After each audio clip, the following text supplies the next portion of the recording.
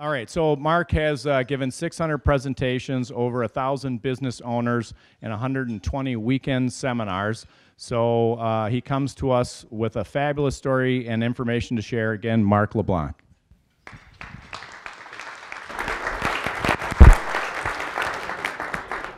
It's hard to imagine. 30 years ago, I was 22 years old, and I'm one of the lucky ones. I found out that professional speaking could be a career. And I never, in my wildest dreams, imagined that I would be 30 years later sitting in front of such a great group here in downtown Minneapolis. Some of my mentors, some of you might remember, Don Sheehan and Bob Montgomery and Leo Hauser and Larry Wilson. And I got connected to a group called the National Speakers Association. Some of my colleagues are here, and it's been an incredible ride. And I've been on my own my entire adult life. I had a job once for about 6 months, and I found out at a very early age that I was unemployable. And I've had some good years, I've had some not so good years, I've had a couple of great years, and a couple that were just awful. And any of you that have been at the helm of your ship here for 10, 20, 30 years probably could relate to the ups and downs and the challenges of change and the things that we navigate on a regular basis.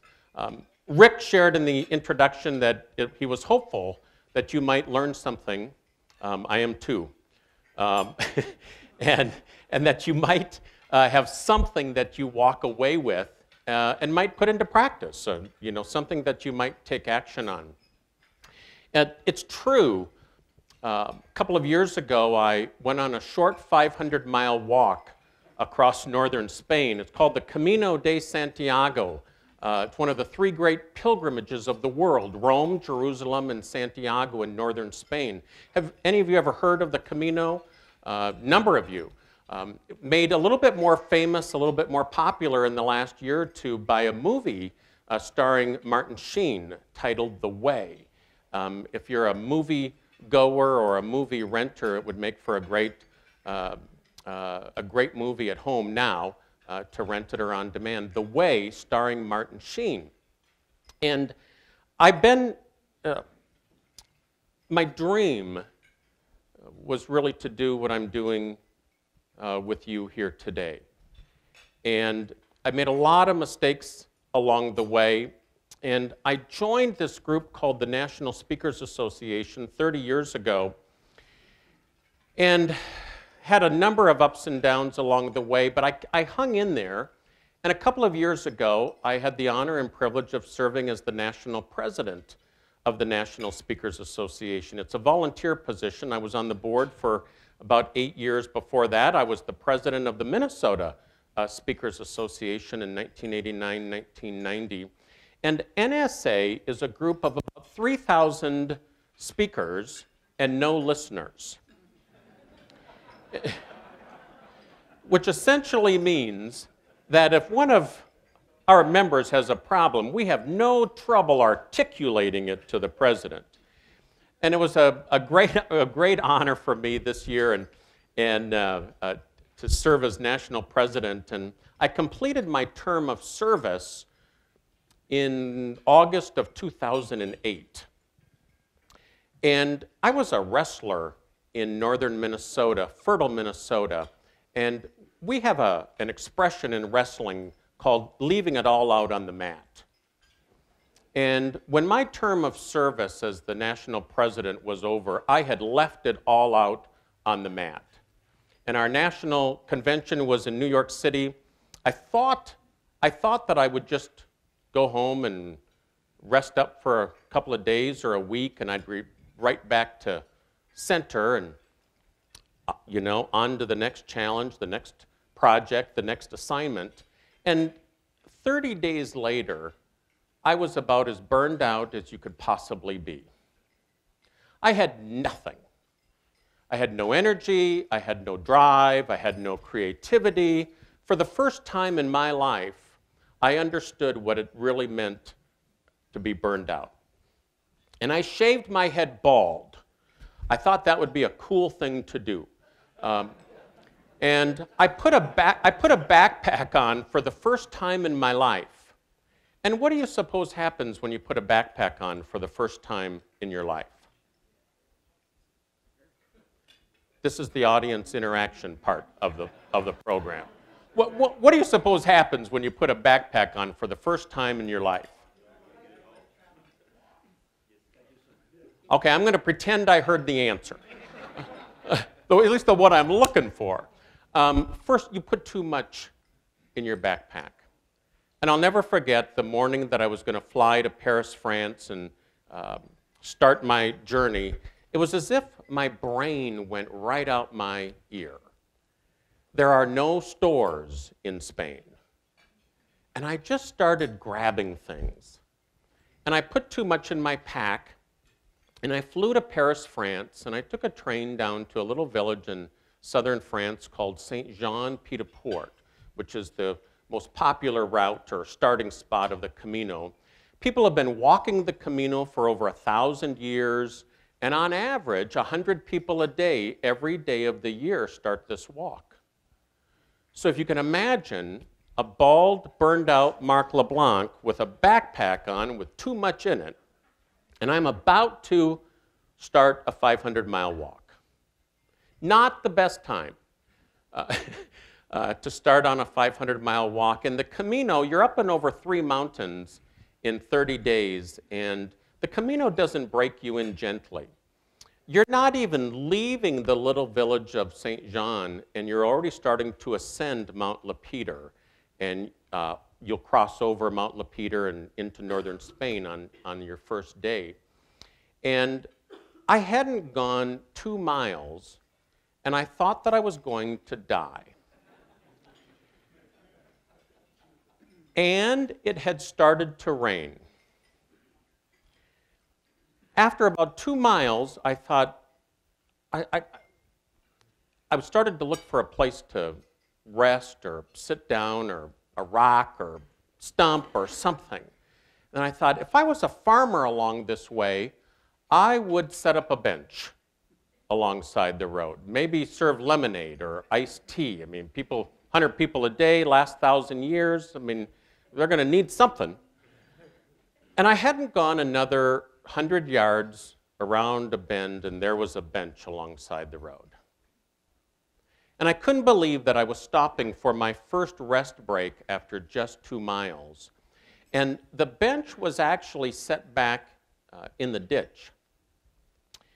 And I took my backpack off, and it's raining, and 2 miles into it, and I noticed that I was actually sitting in a little bit of a dump because people had already started to discard things.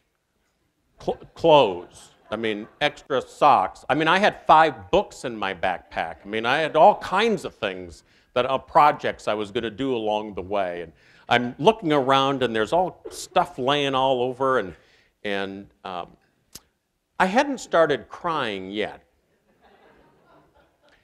And I sat there and I began to think about my life and my work and the good and the not so good and the great. And all of a sudden, it dawned on me, I had 498 miles to go.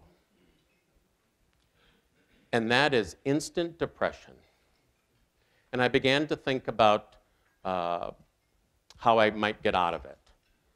Right? Maybe I could take a bus to Barcelona and just hang out for 5 weeks. I mean, no one would ever know. And I don't know how long I sat on that bench, and I stood up and put my backpack on, and 33 days later, 500 miles and over 1 million steps across northern Spain, I arrived in front of the Cathedral of Santiago. It was one of the most grueling and possibly the most profound experiences of my life. The last 4 years have been the absolute best years of my career, the absolute best years of my business, the best years of my life. And I think for me, walking the Camino, now not that you have to go to Spain and walk 500 miles to create a turning point in the direction of your dream, But somehow that experience and some of the things that I learned along that route made an incredible difference in my business and in my personal life. And back on that first night when I'd gone up and over Mount Lapeter, and I was having dinner with about a dozen other walkers, and we're all scared. We don't really know what we're in for, all trying to be tough. And I met these three women from England, and one woman in particular, her name was Judith. And she didn't really look like a walker. I didn't tell her that. I mean, that's your inner voice. Here I am, tough guy, and I'm dying after one day. And I looked at Judith, and I was there to walk the Camino in one stretch. And a lot of people will walk the Camino in stages, 1 week a year for 5 years or something like that. And this was Judith's third year, third week, third year. And I asked Judith, I said, what have you learned along the way? And she looked at me and she said, Mark, I've learned one thing. She said, no matter how badly your feet are bruised and blistered and bleeding, and they did, she said, you can always take one more step. You can always take one more step. And I hung on to that one more step for over 1 million steps. Now, I've had the honor and the privilege of growing up with some of the best speakers and authors.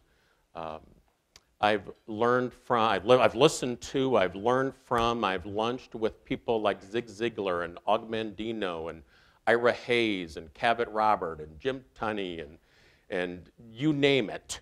I've heard these people, I've heard every miserable motivational quote in the history of the world. But nothing ever inspired me more than the words of the great Judith. You can always take one more step. And as I said, I hung on to that for over 1 million steps, and I came back and I wrote an article when I came back. And by the way, I was gone in the fall of 2008 when the economy sort of took a little bit of a downturn for some people, and maybe some people in here. And I wrote an article titled, Don't You Dare Blame the Economy. And Siemens booked me 13 times to bring that message around the United States, and Chase Bank booked me 15 times to bring that message to entrepreneurs and business owners around the United States. And it wasn't designed to make light of the challenges of change and what so many of us experience. But I think when our backs are against the wall, we find out what we're made of. And my message was, now is the time to be more creative and innovative than ever before. Now is the time to be more creative and innovative than ever before. I noticed the food today. I went vegan for Lent, and I'm looking around, and the food looks awfully wonderful here. I mean, was it good? Why don't you give the Minneapolis Club a round of applause?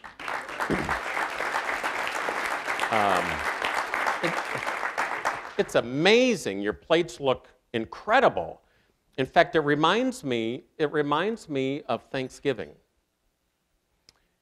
Thanksgiving is my favorite holiday of all for what it means. And I don't know about you, but what do people typically do on Thanksgiving Day? Watch football. Sit down, eat. What typically happens when you sit down to this incredible meal and buffet, or what tends to happen? You what? Talk with the family. You talk with the family? You eat too much? Sometimes we not only eat too much, we eat some things we don't want to eat. Think about it. We often put too much on our plate, and I like to think of it this way. We often treat every day like a Thanksgiving meal, and we put too much on our plate. We put needs on our plate. we put those things that we should do on our plate, when what we really would like is to do more of what we want to do and top it off with what we love to do and the types of customers and clients that we really love to serve. But as on Thanksgiving Day, instead of doubling up on the things that you want, I mean, just play with me here. I mean, there's probably 3 or 4 things you love on the menu. But you take this because you don't want to hurt somebody's feelings, and you take other stuff that you don't really want, and you put too much on, when, again, we really would like to double up on what we want to do and what we love to do. Does that make any sense? And every day we do the same thing. We're juggling a lot of balls, we're wearing a lot of hats. We get up in the morning and we fill our plate with what we need to do, and an unhealthy serving of shoulds. What is it that you want to do? In fact, that's the million-dollar question. In fact, every once in a while I say something good. I'm not sure where it comes from, but I feel something good coming on. And you might want to write this down. What do you specifically want to sell more of? What is the one program, the one product, the one service, the one presentation that if you could do more of that, it would add more color to your day and more meaning to your world and your work? What's the one thing? Strategic question for those of you that are in business. What are you known for? What are you known for? What's the one thing that if you created a path and a plan to be at or near that? In fact, we're already into early March. I'm going to give you a tip. You don't even need to write this one down. Throw away the concept of the calendar year and the annual goal. They're good for nothing. Throw away the concept of the calendar year and the annual goal. They are good for nothing. And what I would suggest to you is that you create a snapshot of a model month. Play with me here a little bit. Let's just say your goal is X, just divide it by 12. Call that your monthly optimistic number. What do you want to generate every 30 days? In fact, I think the secret to your success lies in the phrase, every 30 days. We know that New Year's resolutions tend not to last. How long do New Year's resolutions typically last? How long? 21 days? About a week? I had someone say to me not long ago, until my next meal. But we know that New Year's resolutions, and we're entrepreneurs, and we know that New Year's resolutions tend not to last. In fact, even salespeople, if the truth were known, for those of you that manage salespeople, and I don't want to step on anybody's toes here, but if the truth were known, most salespeople do not even want to hit their targets. Because you know why? What are they going to be rewarded with? A bigger target. That's the truth.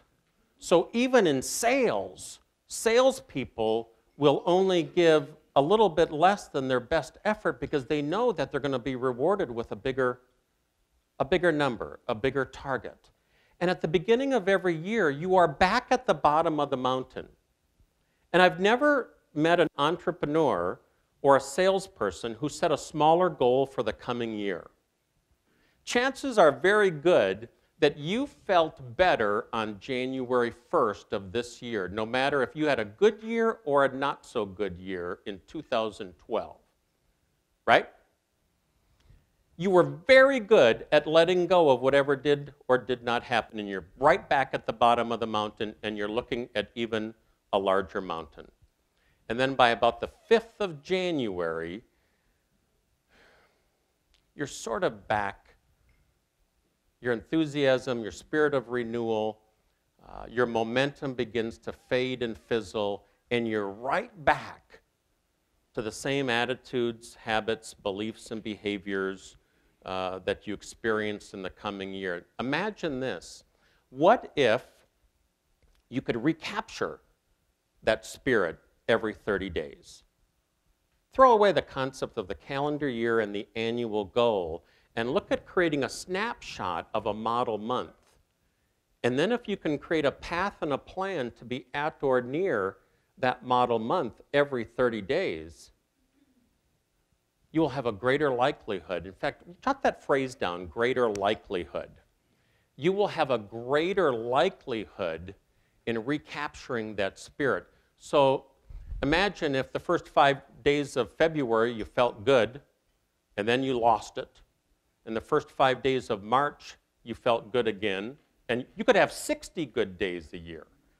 I mean, you don't need to wait a year to reset your counters to 0 and feel good again. I'm going to give you a little focus exercise. And that is, what I want you to do is I want you to jot down, for those of you that have something to write with and something to write on, I want you to jot down, and you can use this formula from any particular perspective, but for today I want to use it as a gross revenues perspective. Just write down what your monthly optimistic number might be. I mean, don't write the word optimistic, write your number down. You can write it small, you can write it in code, so the person next to you doesn't see it. But get it out of your head and on paper. I was coaching a small business owner in St. Louis Park about 12 or 13 years ago, and I drove away from that coaching session and I thought, I should do some of this crap that I want my clients to do. And I pulled into the Perkins restaurant in off of Highway 100 and Eden. Is it Eden or yeah, Eden Boulevard? The Perkins restaurant. I took out a pad of paper, and I took a deep breath, and I thought, what would my monthly optimistic number be? And I wrote it down. And what do you think happened in that moment? Again, this is the audience interaction part of the program. What do you think happened in that moment? Pardon? I had an epiphany. I programmed myself to go for that number. I started organizing around that number. I was scared to death because all of a sudden I had to think differently. All of a sudden I had to take action differently. I had always operated with an annual goal, and the annual goal will let you off the hook. I don't care if you get a great idea or two here today, or either listening to me or somebody at your table. You are less likely to take action on it tomorrow if you walk out of here and say, well, yeah, he wasn't too bad. I've heard better speakers. Yeah, he was pretty good. Kind of like that Camino story. But I'm going to stick with my goal this year is X. You are less likely to take action on it tomorrow. And all of a sudden, I looked at that number and I thought, I need to think differently. I need to make my decisions differently. I need to take action differently. I need to market myself a little bit differently. I might need to raise my fees or look at my menu differently, charge a little bit more, or market myself a little bit more effectively as well as a little bit more consistently. And then, I don't know if it was in month 2 or month 3, but all of a sudden I did it. I booked my optimistic number. And what do you suppose happened then? I raised it. I stopped doing what it took to book it because now I had work to deliver. Now I had work to deliver. And about 90 days later, of course, my cash flow went up. And then all of a sudden, my cash flow started to go down. And I began to realize that there are 3 tracks in being in business for yourself. You have your booking track, you have your delivery track, and you have your money track.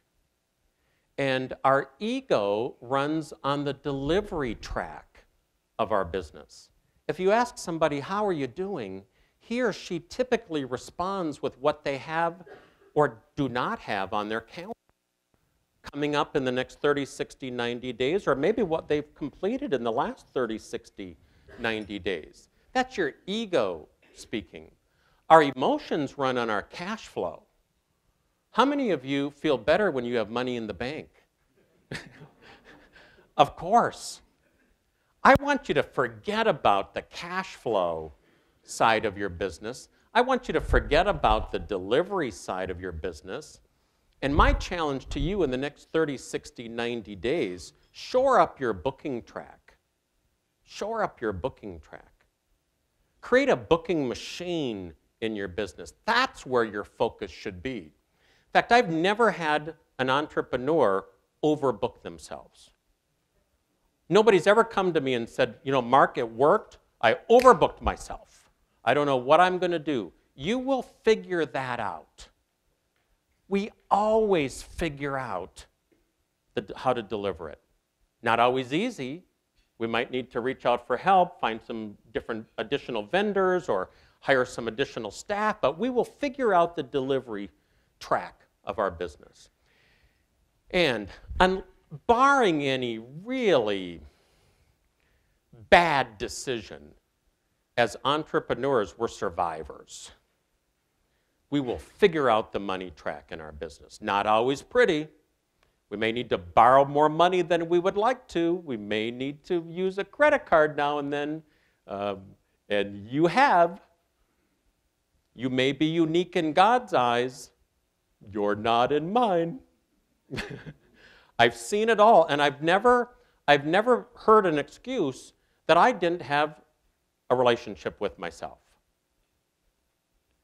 We fight the good fight every single day, and we fill up our plate with too many things that we need to do and too many things that we should do, when what we really would like is to double up more on what we want to do. And do it with the customers and create the relationships that we want to be with and love to be with. I want you to think about that as you move forward in the next 30, 60, 90 days. How might you shore up your booking track? And here's a little exercise. I call it, it's one of my 9 best practices. If any of you have ever had a problem with focus on a daily basis, blink at me. Okay, you don't have to raise, just blink. Okay. Okay, because we're pulled in so many different directions, and we're often pulled, I call them tangents disguised as opportunities. So if you really want to create a booking machine, here's a best practice that can help you with that. I call them the AM, PM questions. In the morning, your AM question is, what am I doing today to book my optimistic number of X? What am I doing today to book my optimistic number of X? At the end of the day, your PM question is, what did I do today to book my optimistic number of X? What did I do today to book my optimistic number of X? And find a sliver of focus. Ground your day or build your day on a sliver of focus that will move you in the direction of your dream, however you define it. And all of a sudden, having a monthly optimistic number, asking the AM, PM questions every day will help you make your decisions on a daily basis better. Because every single day you place 4 bets. Where am I going to bet my time? Where am I going to bet my energy? Where am I going to bet my money? And where am I going to bet my creativity, where it will have a greater likelihood in helping me do more of what I want to do and what I love to do? Take a deep breath. Let it out. There is a trap that entrepreneurs often fall into. I call it the perfection trap. If you have ever been challenged by the perfection trap, We want to dot every I. We want to cross every T before we take it to the marketplace. We want the perfect website. Gosh, as soon as we get our social media plan in place, we get new marketing materials and tools, then we're going to hit it hard. If you're challenged ever by the perfection trap, I have a little chiropractic adjustment for your brain. And the perfection trap adjustment for your brain is done is better than perfect. Done is better than perfect. Let that be the mantra that drives you in moving forward. Let's see, we're March 7th here today. March 17th, 1996, 17 years ago, got a telephone call. It's my birthday, March 17th. I'd love to come back here for lunch. I've got some favorite restaurants here in downtown Minneapolis. March 17th is my birthday. 17 years ago, I got a telephone call that my dad had had a massive stroke. And we didn't know what a stroke was. He was 61 years old. And my parents live in Fertile, Minnesota. And that day drove up to All True Hospital in Grand Forks, having no clue what we would be facing. And my dad wasn't expected to live even 3 days. In fact, the doctor even said, you might as well go home. He's not going to make it. And if he does, he's probably going to end up a vegetable. Okay? I don't know where that term came from. I wish we could somehow banish that term, but it seems to be a common term in that situation. And my dad lived, and he's still alive today, 17 years later. My dad is my best friend. And I call my dad every morning from wherever I am, and I could probably count on 2, 3, 4 hands in the last 17 years that I haven't been able to reach him in the morning. And my dad is a piece of work. His attitude is great. His emotions are great. He's paralyzed on the left side of his body. My dad was like, I'm sure many of you, in many respects, but my dad was also not a saver. On the day of his stroke, my mom and dad had nothing set aside for their retirement. About a month before my dad's stroke, he called me and he said, Mark, I'm not going to retire. And I wanted to say, well, you're not really in a position to retire. But he said, he goes, I've had some good years, I've had some not so good years, I've had a few bad years. About the only great thing that I've done, or that your mother and I have done, is raise 4 great kids, and you. And he said, I'm going to give the next 10 years everything that I've got. And a month later, he had a career-ending stroke. My mom and dad owned 2 businesses in Fertile, Minnesota. And my mom was scared to death. She called me. We had about a year of transition. We had to sell their home, have an auction sale, move them into a 1-level home. It was an incredibly difficult year.